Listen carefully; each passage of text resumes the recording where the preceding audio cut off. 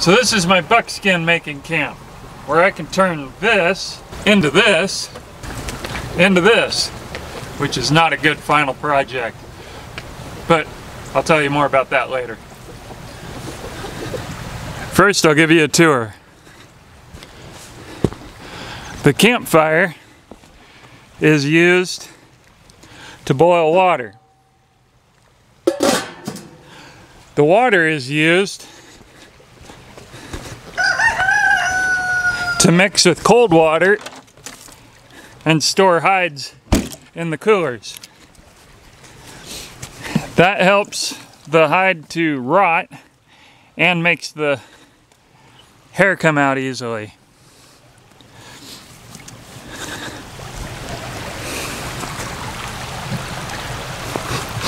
Down here is where I fetch the cold water from out of the creek. And over here is my scraping board and scraping tool. So after soaking your hide, you put it on your fleshing beam with the hair side down. And then you figure out how much of it to take off. Just like this. You'll see the initial layer of fat and meat that's left on it comes off fairly easily. What you're really getting down to is through that layer to where it's kind of a milky white. And after you get the flesh side all done, you flip it over and then you go to dehairing, as well as removing the epidermis. I don't know if that's coming in on the camera, but there's another thin layer to get through.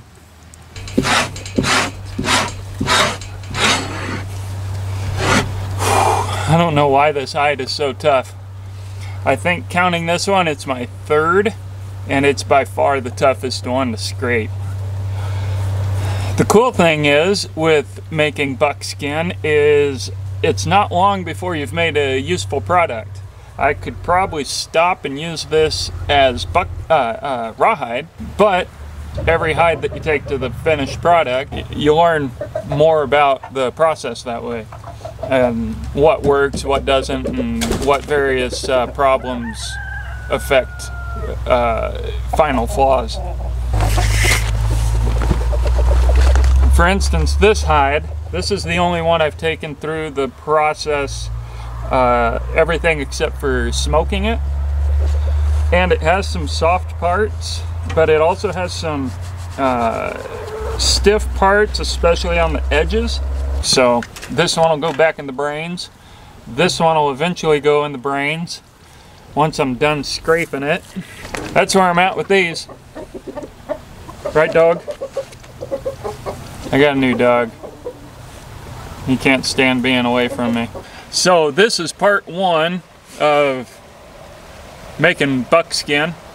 Next part will include the braining and stretching process, and hopefully even the smoking process, if these come out soft enough through the braining and stretching. So this is me learning as I go. I hope you're enjoying it. Thanks for all the views, everybody. And we're getting closer to Christmas, so once again, Merry Christmas.